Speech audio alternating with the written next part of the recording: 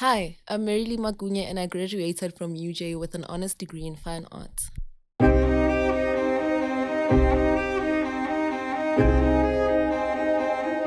In my art process, I measure in paper cutouts as my preferred technique amongst many others. I use this modern technique to render a portrait of the late renowned painter Irma Stern.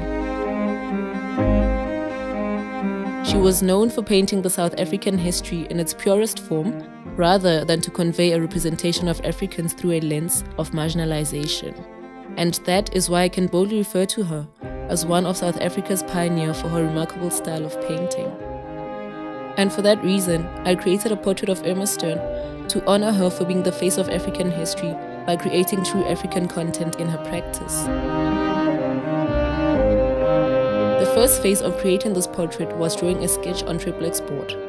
Then I cut out the drawing into a stencil with highly detailed lines and shapes that define the facial features.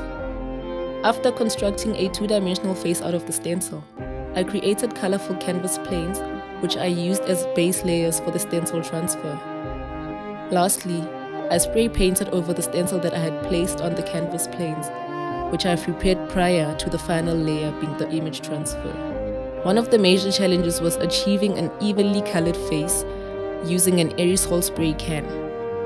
So I tried spraying from different levels and angles. Then eventually I managed to get the right consistency of paint after a few trial and errors. In the words of Irma Stern, and I quote, "The artist creates in order to become free of himself, only to find himself again in the end." Close quote.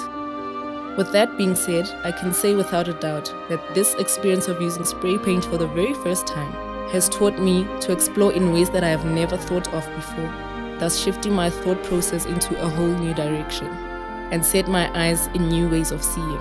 And that's what I call the essence of being a true artist.